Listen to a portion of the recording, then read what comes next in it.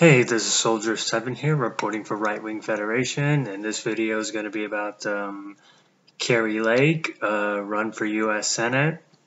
Now, apparently, Kari Lake has made her decision that she is going to go for it and run for the U.S. Senate for Arizona, while at the same time still continuing her court cases and whatnot regarding the gubernatorial election of 2022.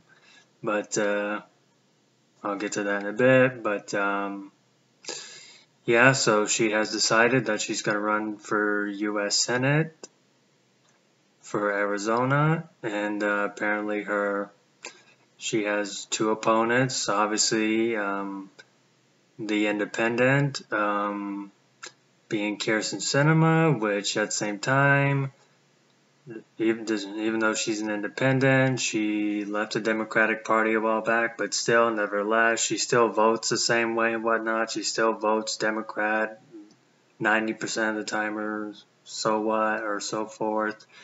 And then you have Ruben Gallego, the Democrat, who is considered a bit of a far left person. He seemed to be far left of politics, and then just recently, there was that conversation between him and Kari Lake at an airport or whatnot.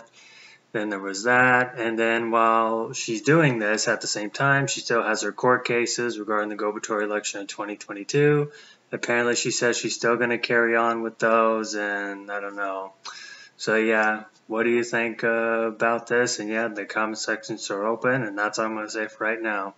This is Soldier 7. Thanks for listening.